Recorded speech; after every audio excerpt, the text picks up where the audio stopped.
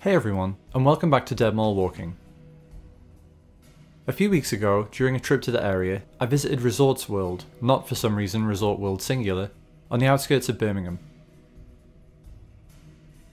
It's owned by the Genting Group, a conglomerate that operates resort and casino complexes across Asia and the Americas. If I remember rightly, there used to be a corridor through to the other side of the mall here that's since been blocked off. We'll come back to that.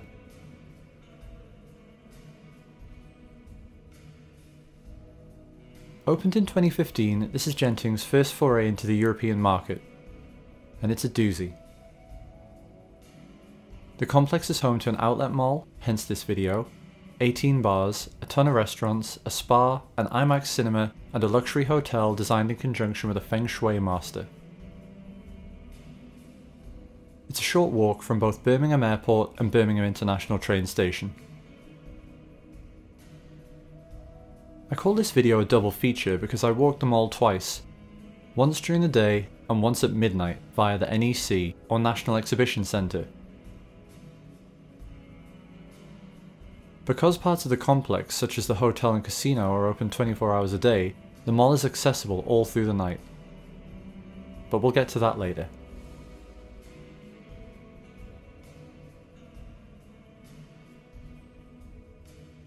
It's home to some interesting stores, like this off-the-wall homewares chain that seems to be cropping up in several UK outlets at the minute. Presumably, since everything they sell looks pretty heavy, it's the type of place you go last, right before you head back to the car.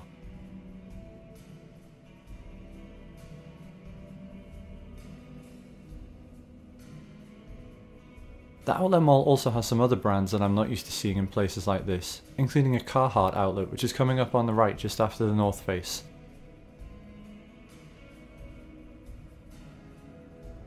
As far as I can tell, this is one of just a handful of Carhartt outlet stores in the whole of Europe, so its inclusion here is kind of interesting in and of itself.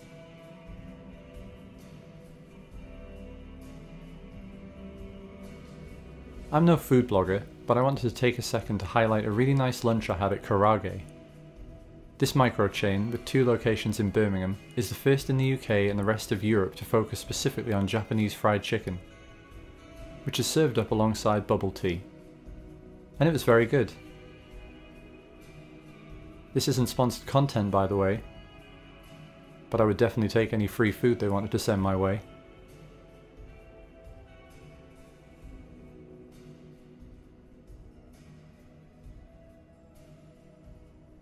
Although the complex itself seems to be doing well, the casino is often rated as one of the best in the UK. The same doesn't seem to be true of the mall. As you can see from this quieter corridor here, which is on the other side of that wall we saw at the beginning of the video.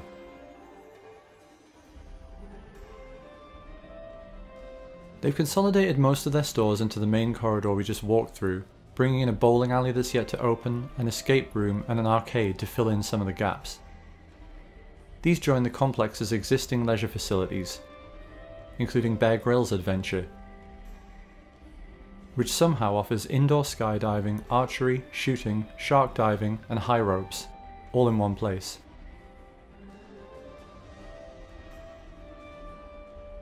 According to the Birmingham Mail, Resorts World has lost 2/3 of its shops since it opened, which puts it squarely in dead mall territory. They've done a fairly good job of disguising this though, thinking outside the box to come up with ways to rework the vacant wing. We'll see how well it pays off when more of it opens up next year.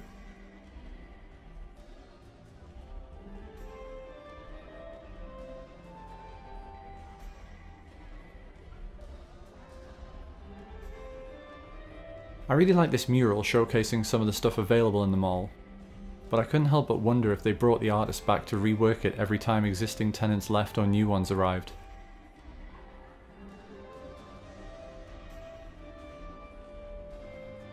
Maybe I didn't really give this mall a fair shot. Visiting on a Friday morning, it was never exactly going to be bustling with customers, but I think I got a fair impression of it overall.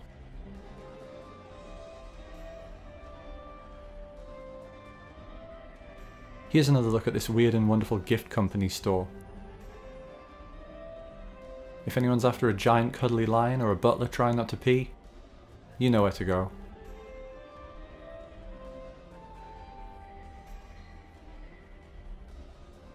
Right now, the mall feels to me like an afterthought.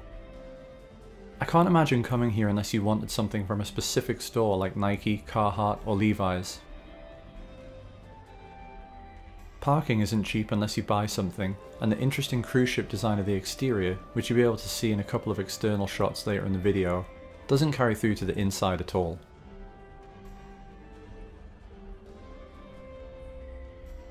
I read a review online that said this place is not sure what it wants to be, and I would definitely agree with that.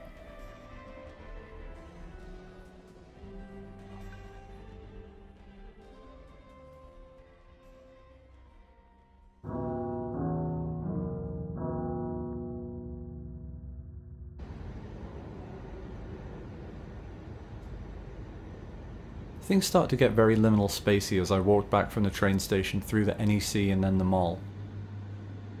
And it got me thinking, what exactly are these commercial centres when they're not serving their intended purpose? During the pandemic, for example, the NEC was a national exhibition centre without any exhibitions. Its vending machines had nobody to vend to. My mind went back to the enormous Forest Fair village, which has just 1 or 2 stores remaining inside. Is it even fair to call somewhere like that a mall anymore? And if not, what do we call it? And what's the mall we're about to see, which still had pop music blaring through the speakers after midnight, Bulletproof by LaRue, when all of its stores are closed? It's not exactly public space, but it isn't doing anything useful either. I recently had a long conversation, one that I wish I'd recorded for posterity, with Sadiq Mohammed, a lecturer at the University of Kent. He posited the idea that we're fascinated by dead malls because they're another kind of ruin porn that we enjoy looking at. That it gives us some kind of perverse thrill to see the machine of capitalism being destroyed and the source of our alienation being undone. His point of view might be a bit too bleak for me. I'm of a more nostalgic and sentimental school of thought. But it's an interesting one. Companies like Amazon and Apple seem too big to fail right now, but there was a time when that was true of Toys R Us, Blockbuster, Circuit City and Tower Records too.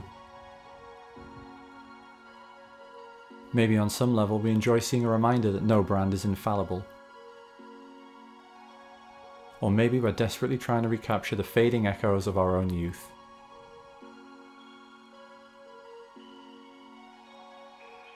Thanks for checking out this video, which is the first I've published since I joined the YouTube Partner Program. Your support is hugely appreciated, and I hope you'll keep liking and subscribing. You can also follow my Instagram, which is linked in the description below.